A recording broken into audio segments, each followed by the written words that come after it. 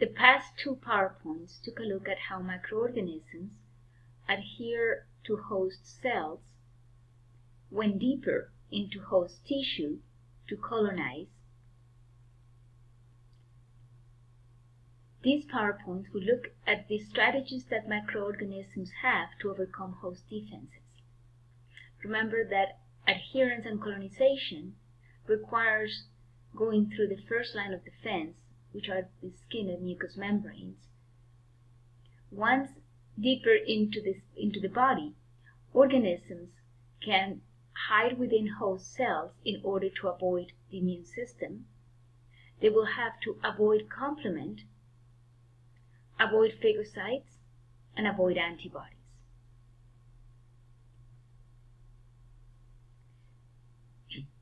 Hiding within the host cells, some organisms evade host defenses by remaining within host cells. We looked at Shigella species, which used the antigen sampling cells to gain access to deeper tissue. Shigella can hide within epithelial cells in order to avoid the immune system. It can move between cells by a process called transcytosis. Transcytosis uses the cell's cytoskeleton to propel the bacteria from one cell to the next using what's called an actin tail.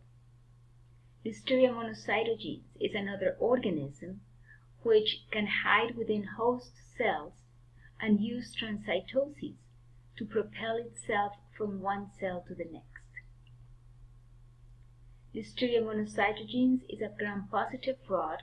It is an intracellular pathogen. It causes listeriosis, which is a severe infection that can lead to death of immunocompromised patients, miscarriages, and meningitis. Remember from Chapter 14, Innate Host Defenses, that complement proteins are present in blood. They circulate in an inactive form, and the presence of bacteria activate complement. The end result of complement activation was the enhancement of inflammation, the activation of membrane attack complexes, and opsonization. Bacteria that try to colonize our bodies will have to avoid complement proteins in order to prevent destruction.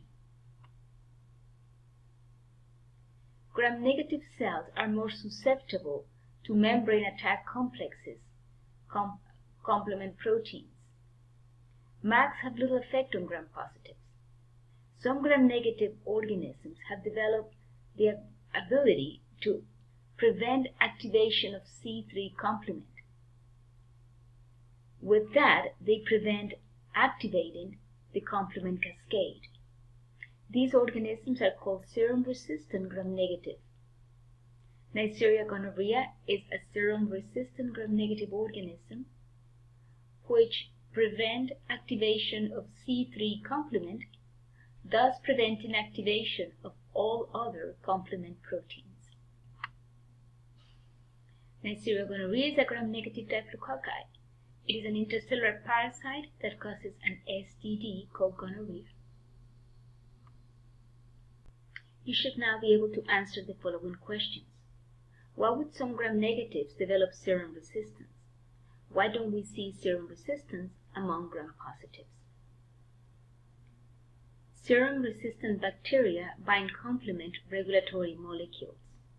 The LPS lipopolysaccharides of these organisms is responsible for the binding.